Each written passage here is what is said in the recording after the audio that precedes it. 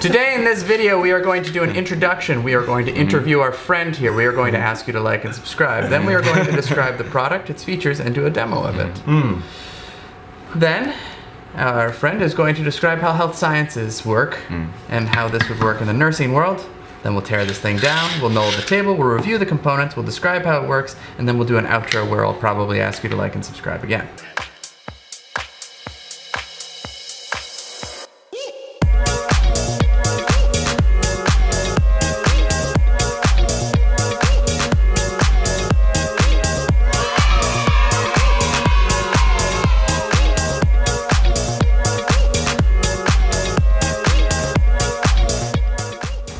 What's up, Edward? Oh, hey, Edward. Hi, hey Welcome guys. to Tomorrow Lab. How's it going? Good to see you. Good to see you guys. What brings you to New York? I'm here for a couple of meetings, and you were nice enough to invite me here to do a teardown video. Awesome. Cool. Where do you normally live? I live in Taipei, half the time, and the other half is split in all various places in the US. And what do you do? So I run a venture capital firm called Mesh Ventures. We're based operationally in Taiwan, but we invest primarily in the US. And we try to take advantage of the resources we have in Asia, engineering, manufacturing, and channel development in that area, and help the startups that we invest accelerate growth through those resources. Have we worked with any of your startups? Yes, actually, through you guys, introduced Hyper to me, and we made a pretty large investment in Hyper, and they're doing quite well. So thank you to Awesome. for introducing that deal. And how's it going at Mesh Ventures? You're doing your second. What do they? What? How does? I don't know anything about venture capital. I should. It's like a fund. You're doing fund. your second fund. Yeah, that's right. Yeah. Yeah, so we're coming to the end of the first fund, which was primarily focused on enterprise applications of IoT. Perfect. So we're looking for companies where they can extract data in a proprietary manner and create a product or service around that data. I had an idea of what we should tear down, and here it is on the table. Yeah. What is it? So this is a blood pressure monitor, and why I thought it'd be fun to do a teardown of blood pressure monitors because there are a fair amount of closed feedback loops in it. We have some mechanical actuation in it, and there's a biophysics component to it. So I think it's a good interdisciplinary product, and it's got some great human-machine interface aspects to it as well. How does it work? What does this do? Okay, well, as you can see, this is a cuff. I think it usually goes on the left hand, and you're supposed to have it so that you're Closer to the heart. Yep, close to the heart. Got it. We posted this picture to Instagram last night, and my dad commented. He was like, "That's the right arm." That's the wrong. You mean the wrong arm? Well, the wrong arm, but it's the right arm is the wrong arm. Got And it. sorry, PJ, it's on the left. We just only had a right arm available.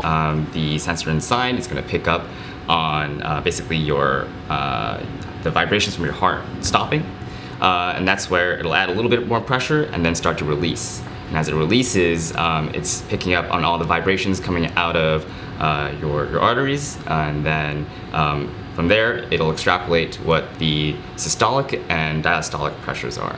Millimeters of mercury. Oh, it's a pressure. It's a pressure in millimeters of mercury. I know because it says right there. Okay. So it's the pressure in the vein when your heart is contracting, and then it's the pressure in the vein when it's not. So it's kind of describing really the health of your heart. By the way, this is from OMRON. It has both batteries, battery door, and DC power. So it just goes when I turn it on. So you're gonna start to feel it. Isn't that nice? Like, why bother? Yeah. Right. You should probably keep your arm out like that a little bit. Yeah. Ooh, I can feel it. I can feel my heartbeat. 104/67. Not bad. All right. 86 beats per minute. Must be excited to be here. Well, if anyone wants to get their blood pressure, now's the time because I'm going to cut this thing apart. Okay. Cool. Yeah, let's do it. Okay.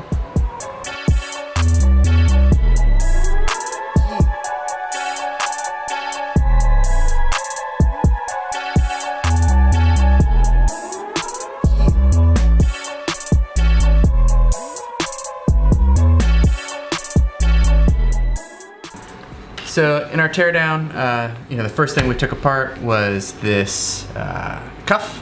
The cuff is really well made. It's one of these things that they make a lot of, and it's a really intense manufacturing process. It's a composite series of materials.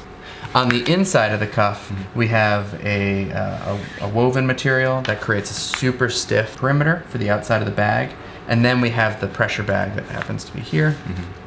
This is It's all one bladder. Yeah, and now this has a predictable amount of expansion, right? And so what you have is a rigid side and then a predictable side, and this sort of acts as like the spring that creates the amount of pressure.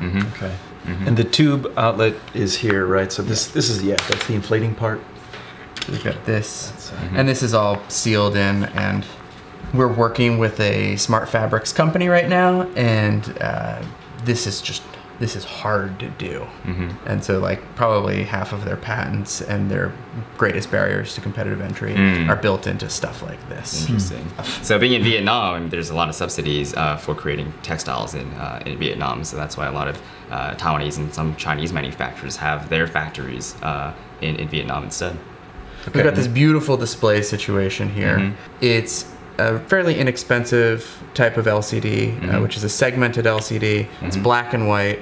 All of the shapes are sort of pre-scribed into it, whereas like the LCD you have on your old iPhone, that's all, it's a matrix LCD. So yeah, so by passing some electrical current through the display, then we're aligning the liquid crystals in each of these prescribed cells. And so when there's power and it's aligned, then you get transparency. Where there isn't, then the crystals go back to a scattered phase, and that's where you get the opacity. The result is you get a nice big display. It's very, very clear, and we have this beautiful backlight here. And so if you look at this piece, it's got these little tiny dots etched into the back of it, and when they flood LED light from this side, those dots light up, they edge light, and then they're sandwiched between these two pieces of film. This is an opaque white film, this is a translucent white film, and this translucent film glows, and it forms the backlight for this display. Then we've got this this great switch, which we could do an entire episode on. It's got this beautiful over-center click in the back. And so as this goes over here, the spring compresses in the middle, and then it expands, and so that way it finds center in these two different places. Yeah. Let's get into the technology. How is this thing measuring my blood pressure? Okay. So this is the entire pump solenoid sort of air control module, and it has its own electrical pathways built into it. And so what's going on here? So you have the positive and ground from the batteries coming in, 2 channels to drive the motor, and then 1 or 2 channels to drive the solenoid. And so that means I can pump this up by triggering that line, and then when I want to release the air pressure, I trigger this line, and the solenoid flicks, and the air releases. But there's one component that's missing here, which is the air pressure sensor. It's a downward facing sensor through the main board that plugs in here. So this is an amazing example of good design for manufacturing. The battery holder, the motor holder, the solenoid holder, and all of the air pads are incorporated in one chassis. And some brilliant person was like, well, listen, we need all of the power here to run these 2 sort of power-hungry components. We can put big fat copper traces on the back here to distribute that power and ground to those things, and then we can control it with this much smarter PCB through just 2 lines. Right.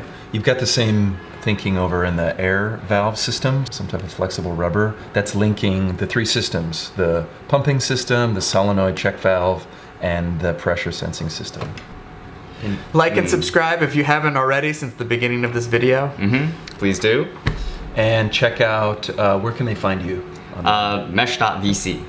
Cool. Very straightforward. What? There's a TLDR for, or not TLDR, what is it? Top level domain? TLD? There's a Yeah. TLD for .vc. VCs? TLDR. Too long, didn't read. Goodbye. Amazing to see you. Thanks for visiting. Thank you. Thanks, Appreciate Edward. it. Yeah. Thank you. See you later. All right. Bye.